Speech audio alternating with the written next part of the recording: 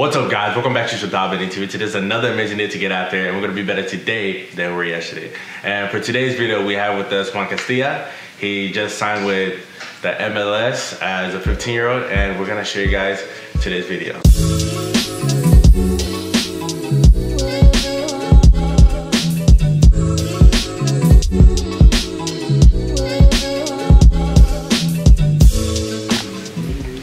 Hey guys, my name is Juan Castilla. I just signed my first professional contract with the Houston Dynamo. I'm a midfielder and I've been playing with the academy for about 5 years, and I'm excited to be in this video.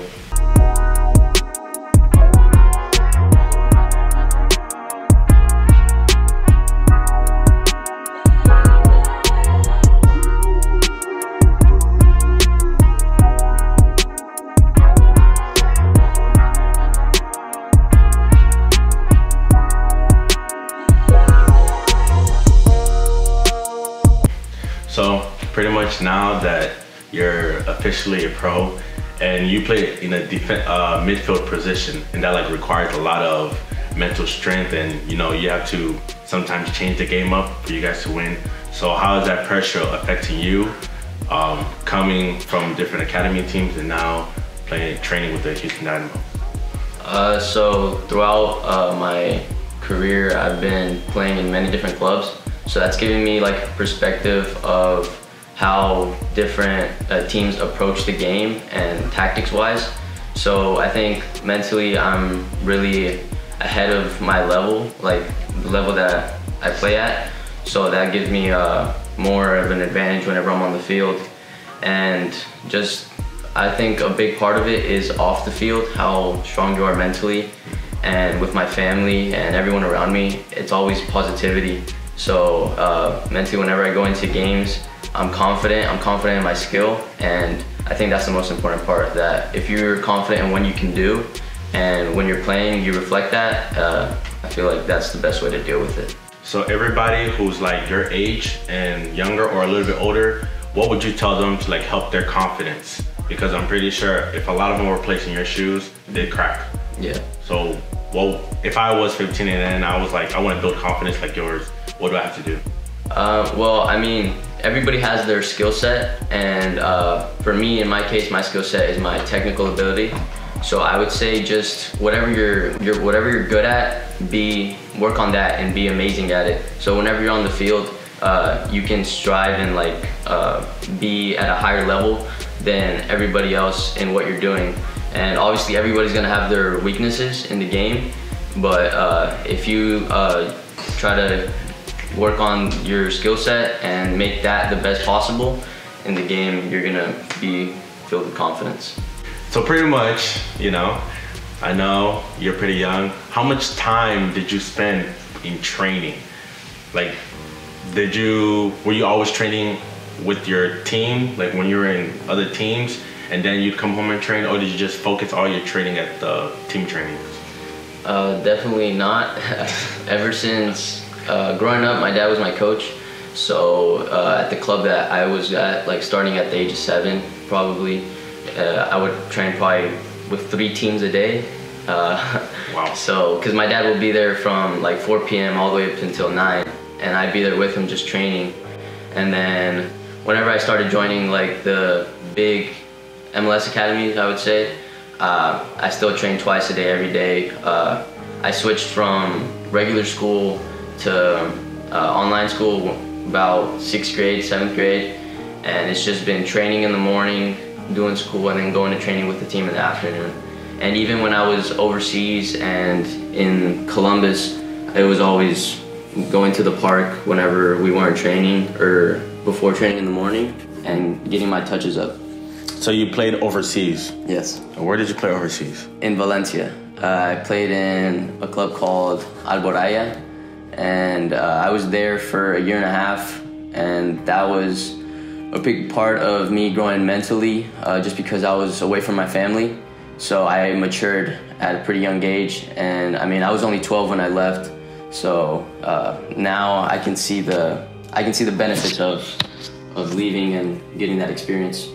So I know a lot of players, they're trying to go professional, And most of the time, everybody tells them you either need an agent or a really good contact. And in your case, was it your dad that knew somebody, or, you know, Houston Dynamo already helped you with setting you up with their agent that they help children? Like, how did it get to that point where there were teams looking at you actually? I mean, for me, the agent really came in handy when it came to getting the contract, the final details of it. And you can do it without an agent, but I wouldn't think you'd get the best deal out of it. The agent definitely helped because, I mean, that's what he's experienced in, and that's what he does for a living. So whenever they offered me the contract, me and my parents thought about it, and we just got an agent and let him handle everything, and I feel like it helped a lot, and I'm really happy with the decision we made to get an agent. And was Houston Dynamo one of the only teams, or were there other teams that really were like interested? I mean, there's like a lot of rules when it comes to like the MLS academies and like the zone and all that. So I wouldn't really be able to leave, but Dynamo just showed interest whenever I was in Columbus. They wanted me to come back, and so I came back, and they've just been focused on me, I would say, in my development, and now they gave me the opportunity now. So. Wow. Yeah. So NCAA, we'll see maybe in the next life. You know. So now that you know you're officially an official person, does that change your social life?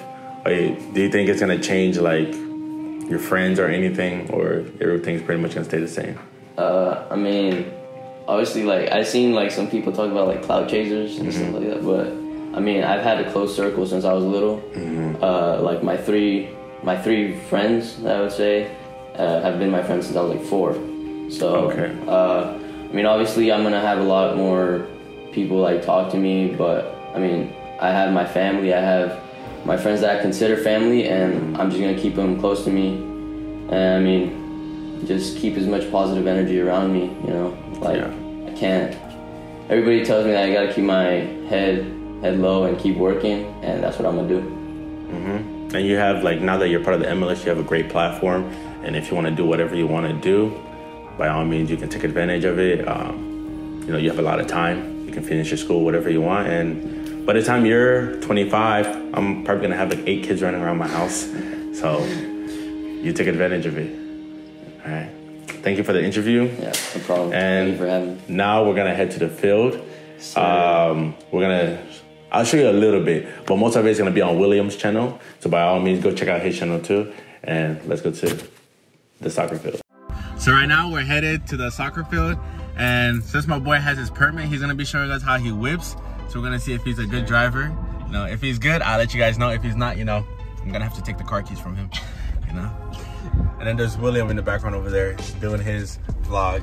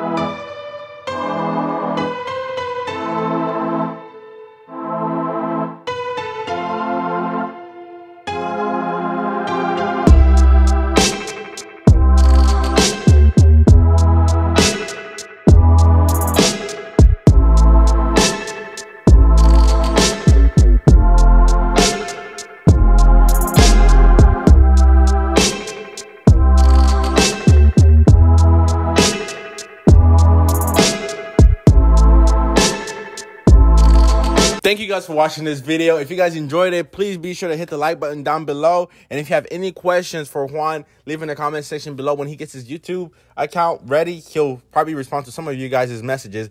And I'm sorry about the audio. I was gonna, use the film, but it just sounds so garbage that I had to re-record it so you guys can hear me clear. So thank you guys once again for watching this video, and I'll see you guys in the next video. JodabeniTV is out. I can't feel my face, but nothing really cannot stop me till I fall.